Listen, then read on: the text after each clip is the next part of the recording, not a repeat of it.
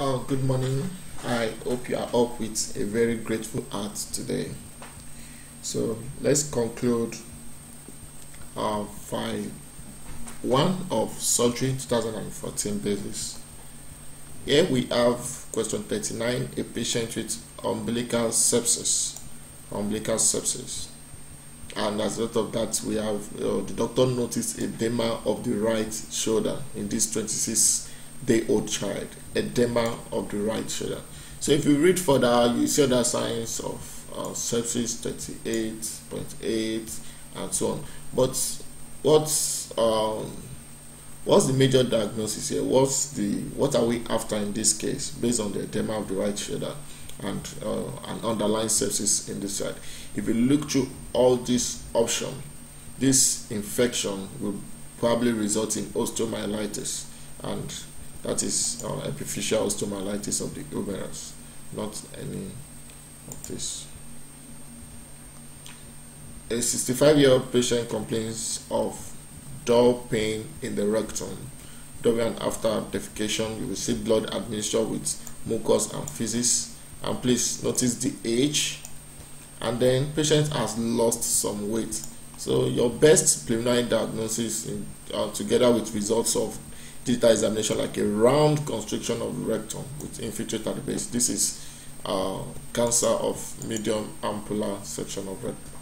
Where to be ulcerative colitis and Crohn's, patient will have experienced it also much more earlier. But based on this result and weight loss in this patient is cancer of ampulla section of rectum.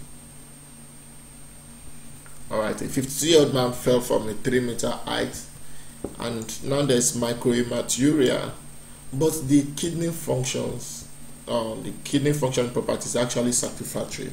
What is the most probable diagnosis? So our most probable diagnosis here is, since the kidney function is satisfactory, it's going to be a renal contusion. If it is in kidney absorption, it's going to affect renal function. Multiple kidney rupture, of course. Same here.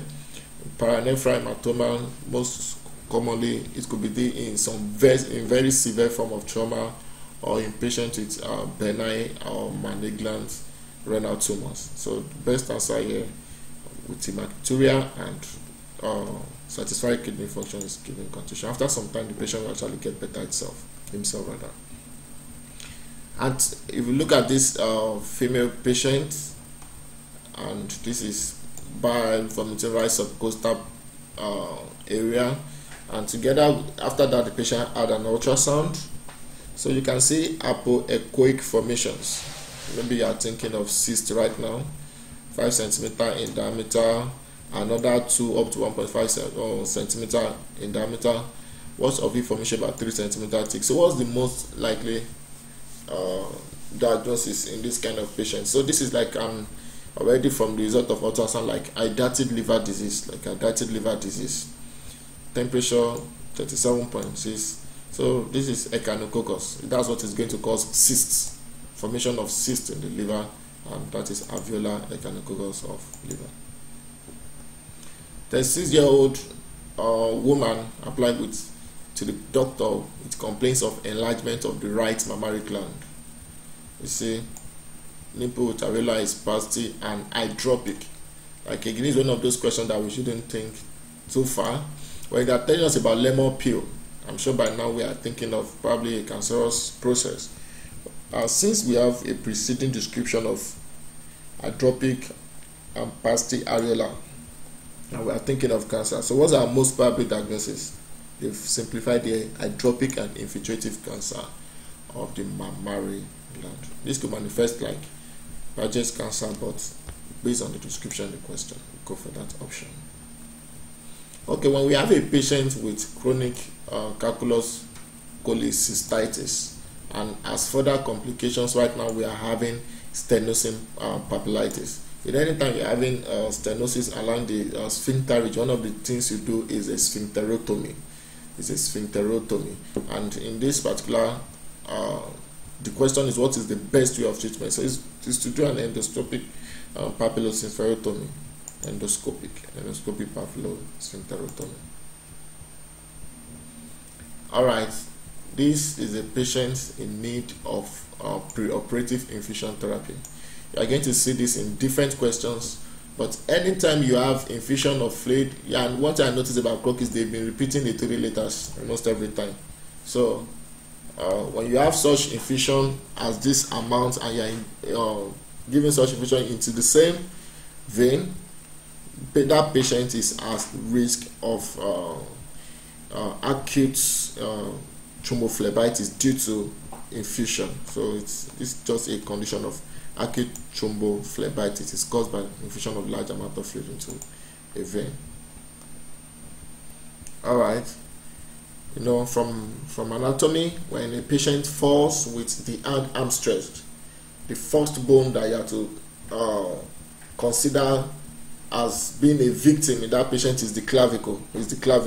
So this is a patient who fell acute pain on shoulder. 10 minutes earlier, he fell in the street with his arms stretched.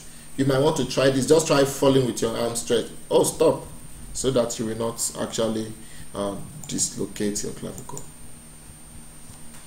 A 62-year-old patient has been delivered to the surgical department with complaints of sudden pain in the umbilical region irradiating to the back. So we have pain in the umbilical region irradiating to the back and syncope. See, when you have combination of irradiating pain to the back together with syncope, start thinking of, and you see, 62-year-old patient, start thinking of the abdominal aorta. So irrespective of the other things, bowel sounds are diminished, arterial blood pressure is present, arterial blood pressure drop is present, and so on. So the most likely diagnosis in this kind of patient is rupture of abdominal aortic aneurysm. The rupture is going to be differentiated from the actual abdominal aortic aneurysm because the arterial blood pressure is dropping. You see it dropping rapidly in a patient that have had the aneurysm ruptured. Alright, we know that cryptorchidism is a failure of the descent of the testis.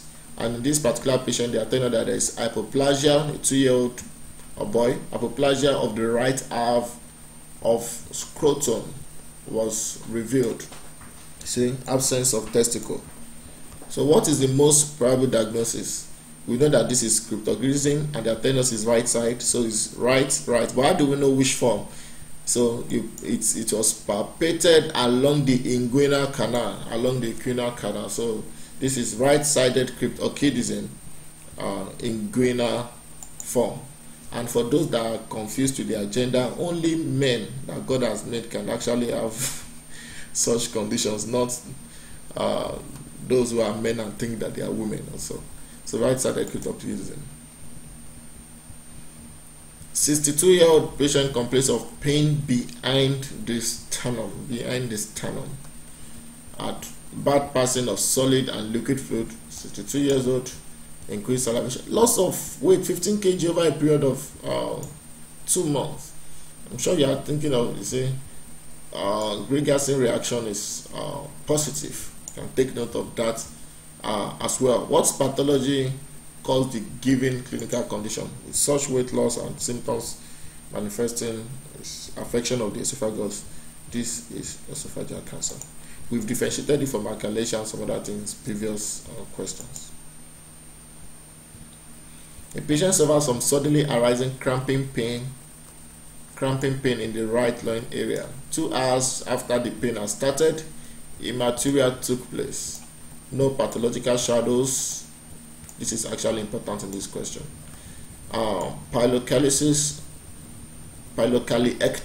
There's enlargement of the renal pelvis on the right. So what is the most probable diagnosis? You see, with the fact that there is no pathological shadows and we have hematuria and enlargement of the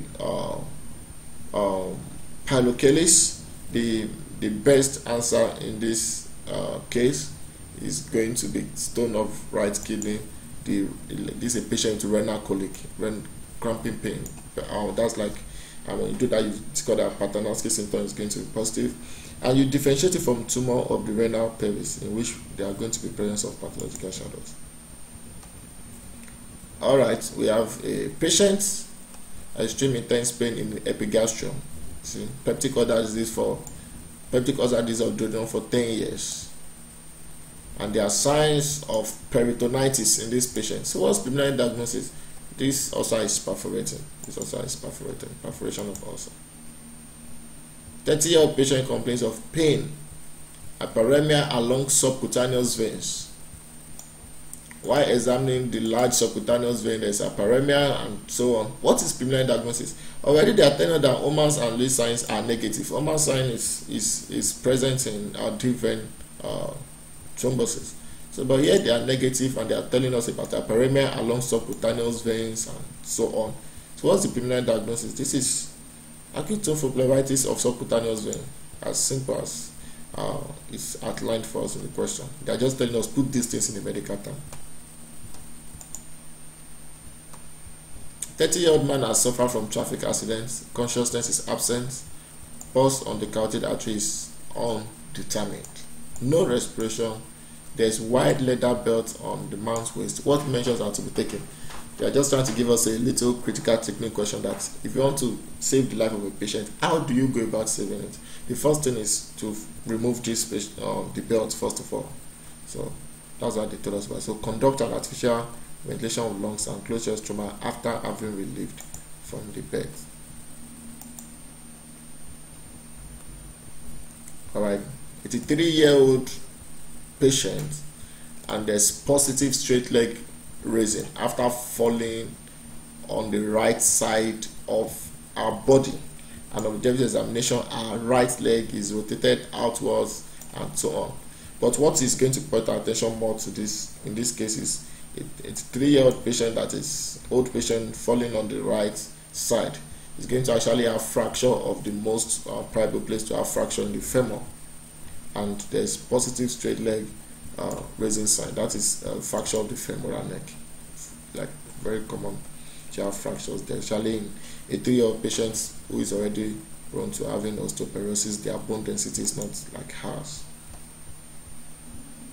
Alright, 50-year-old patient complains of bursting pain in the left lower limb that is getting worse on exertion, swelling in the region of shin and foot, the left shin and foot are dovey, skin of lower skin or chin is indurated, subcutaneous veins are dilated. I'm sure right now they've helped us to narrow it down to veins. So nothing, it's not this, it's not this, it's not this. So we are left with deep vein thrombosis of lower limbs and post-thrombophlebitic syndrome. So some of these signs that they are giving us manifesting in the subcutaneous veins and so on is due to thrombophlebitis. And so this is a patient post-thrombophlebitic syndrome. 3 days ago, by reading through the question and digital investigation of rectum revealed pathology that is painful infiltration reaching the pectinate line, was the most likely diagnosis. Which of these options in line together with fever? In line together with fever. So you are not longer thinking of hemorrhoid and fissure and all this. So this is a patient with acute periproctitis. 65-year-old patient's worsening of left eye vision, intraocular pressure is 18. In some instances, they will tell you that the IOP is from 12 to 22 mmHg, and the eye is quiet. Pupil of eye is grayish. See, the patient that is 65 years old. These are signs of cataract. Reflex on eye background is absent. These are signs of, and senile is like old patient. Cataract has a lot of age in this patient. His glaucoma will be seeing pressures and so on. Alright, we have 36-year-old patient admitted to the hospital with sharp pain in substernal area following occasional swallowing of fish bone. If we read through, we have dysphagia and so what complication has developed. You know, fish bone, it can actually like perforate the esophagus and patient will develop mediastinitis. So this perforation of esophagus, as a result of this foreign body. Alright, this is a patient with hemophilia B what anti-hemophilic medication should be prescribed in the pre and post-operative treatment plan. This patient have high risk of bleeding. And you know that we've seen several questions like this, so we just have to differentiate between two answers: cryoprecipitate and fresh frozen plasma. You will notice that many times you don't find the two in the same option. If it is hemophilia A, for example, they will not give us cryoprecipitate and fresh frozen plasma in the option, because both of those two preparations contains anti-hemophilic factor A. But hemophilia B, anti-hemophilic factor B, can only be found in fresh frozen plasma. Is not found in cryoprecipitate. So that's one of the basic difference between cryoprecipitate and fresh frozen plasma. Cryoprecipitate does not contain anti-hemophilic factor B.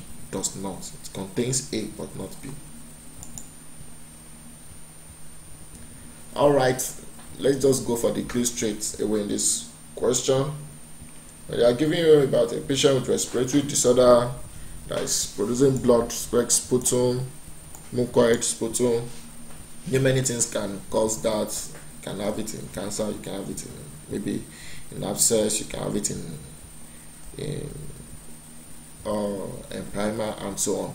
But here they are telling us that, see, there is moist rills of different types at lower lobe and amphoric breath near the angle of scapula.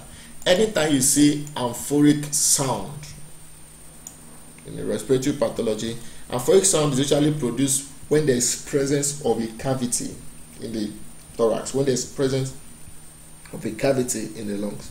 And which of these processes are we talking about? Cavity as a sort of infectious process right now is an abscess. An abscess. When you notice amphoric breath, think of an abscess. 24-year-old male patient was transferred to the chest surgery department from general surgical department with acute post-traumatic empyema of pleura. On X-ray, wide level horizontal fluid level on the right. What treatment? Use this empyema. Like you have pus in the pleural cavity. You want to do a puncture and drain. That's just what you do. And then maybe together with antibiotics and so on. Alright, this is a case. Patient is already having difficulty in swallowing with such high temperature, and submaxillary glands on the right are painful and enlarged. And what's the cause of? You see, we have intense pressing pain in the pharynx. So, what is the most probable diagnosis? Most probable diagnosis, since the patient is having impossibility to even swallow up to liquid fluid. It's not diphtheria. If it is diphtheria, they'll be telling us about the patches difficult to remove and so on. Vincent's disease is a form of necrotizing gingivitis, majorly affecting the teeth. That's not what we're talking about. This is not a case of phlegmous tonsillitis. It will not be so. It can be a lab, but not as causing swallowing, difficulty in swallowing of even liquid fluid. So the correct answer is a peritonsillar abscess. It's not the tumor. Look at the temperature. So this is a peritonsillar abscess. When you see such questions and patients find it difficult to swallow. Alright, this is the abdomen of a 65-year-old female patient, 13 by 8 centimeter in the umbilical and above perfected. Unmovable posture. On auscultation, we have systolic murmur. What is the most probable diagnosis? Why can you have such a mass in the abdominal region and yet you're having systolic murmur? That's an aortic aneurysm, but not rupture. They will have told us about blood pressure drop and everything. So this is abdominal aortic aneurysm. It's usually due to primary elastosis. Alright, an hour before an elective surgery, a 56-year-old patient of the surgical department got a dramatic increase in blood pressure, together with all these other signs. Yet this patient, we have to carry out this elective surgery. Then the patient refuses surgery. What tactics should be chosen by the surgeon? If you normalize the blood pressure, every other thing, these signs of anxiety and everything, we actually calm down the patient, and then you can proceed with the surgery. So start the surgery after correction of blood pressure. The patient with suspicion of pelvic bone fracture is under examination conducted by a doctor. who presses the alloy in medial direction with its two ends. So what causes the painful syndrome in this patient? Okay, let's look at what is not first of all. This, like in the medial direction, this is not really about the intrapelvic organs. This is about the bone itself. So it's not with peritoneal hematoma, and so we are left with fracture of sacrum, fracture of sciatic bones, and traumatic and disorder of continuity of the pelvic ring. And according to this case, this question, this fits best. Disorder of continuity of pelvic ring. If you are trying to give a blind infusion for the saving of the life of a patient, the safest thing to use is a saline solution. 0.9% saline solution. See, you are seeing a patient who have been a smoker, having intermittent claudication, pains on walking and so on. You see, pedal pulse cannot be palpated, but femoral pulse is preserved. What is the most likely diagnosis? This is not venous disease. You see the other signs of scleroderma, deep thrombophlebitis. Here we are talking about arteries. Diabetic angiopathy, no history of diabetes. Lewis syndrome is aortofemoral insufficiency, occlusion, aortofemoral occlusion at the level of bifurcation of the abdominal aorta. That you are going to have some occlusion, and there we will have the femoral pulse to be absent. So we have femoral pulse being preserved. So the best answer in this case is obliterating end arthritis. Okay, thank you so much for telling us that she had several casual sexual contacts with this manifestation of weight loss and leukocytopenia. So what disease are you suspecting? Which of these diseases are sexually transmitted? HIV infection. Alright, they are asking us which group of muscles are more responsible for musculovenous pump, that is for venous return to the heart. And so irrespective of the fact that they are telling us that this is chronic venous insufficiency. So which group of muscles? These shin muscles.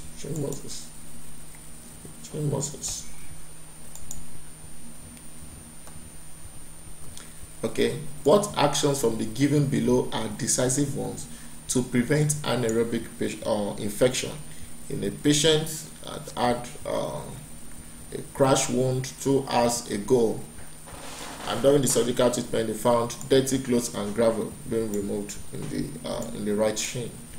So what do? For anaerobic infection, actually I know that one of the things they do is to do an hyperbaric oxygenation. But in this patient, maybe because of the limited area or so, they thought that the best answer here is to do a radical surgical treatment. So, again, a patient is having liver echinococcus, and you know that this will cause like liver cysts, and you can easily pick up that on an abdominal ultrasound, on a liver ultrasound. So USI. Alright. You have a group of persons in which you already know the cause of their death in a morgue. If you want to determine the blood group of a patient, it's better of this dead body rather, it's better to determine for that for the person whose cause of death is unknown. So all dead bodies of the unknown persons. Alright, we have 50-year-old patients, complaints of blood in urine, no other symptoms, just hematuria. You know, we've said it before, when there's no other symptom, this is a 50-year-old patient, just hematuria, and when rectal examination with the perivagal gland is not enlarged and so on. What disease do you think in the first place? In the first place, do you think you're thinking of cancer of the kidney? Cancer of the kidney. Just hematuria. For those who saw Dr. House, we described that Cody had that symptom, just hematuria. A patient complains of nicturia, constant boring pain in perineum and suprapubic region. weak urine, jets, and so on. So if you are telling us about these things, that the result of prostate enlargement, what disease can it be? You probably want to think of prostatic hyperplasia or cancer of the prostate, even if possible, maybe stone in the kidney, but it will be mobile. And in this condition, they tell us we have a dense, asymmetric, central circles flattened. The right lobe is dense, painless, and tuberous. This is condition of prostate cancer. All right. When they are telling us about painful swelling, the shin region, examination reveals an acutely inflamed cone-shaped dense node. Skin over it is red. I'm just trying to put attention to one word. In the center of the node, that is, they could boil it down to just one. There is an ulcer with overhanging edges and a necrotic core of dirty green color, in the shin region. So probably you are thinking of a furuncle. Furuncle and carbuncle is the amount of air follicles that are being infected. In furuncle it is one, in carbuncle it is many. And sometimes you could confuse them. You see, carbuncle, car. There are so many cars on the road. So we are talking simply of furuncle here. In the center of the node there is an ulcer. That is just one located in the furuncle. All right. Reading through this question, they are asking us, when they start this, the most important question, the most important clue in this question is the presence of a gas precipitation. Gas crepitation on the objective examination is typical for anaerobic clostridial infection. Anaerobic clostridial, please just take note of that. You could also have crepitation in condition of synovitis. Think about tendovaginitis. It's possible. Tenosynovitis. It's possible to have it there, but it's not in this option. This is our last question. Wish you happy reading. I'm sure many of us are about to end our classes now, so it's a time to take some time back and be so grateful to God, to appreciate Him for all that He has done. The child presented to the surgical repairment admitted. This child, 1-month-old boy, was admitted, diagnosed with left-sided pile ectasis, enlargement. Patient is having initial hydronephrosis, as at this level it may not even go beyond 1 centimeter below the rib cage, but it's already patient having hydronephrosis. There's no information confirming secondary pyelonephritis, so there's no infectious complication of any form. What tactics of the patient management in a 1-month-old boy? One thing is that let us still observe. Let's still observe, and that is a 6-month surveillance. If they are telling us that the secondary pyelonephritis, you definitely have need of treatment. Have a beautiful day. Fight 2. We'll start with fight 2 later. God bless you.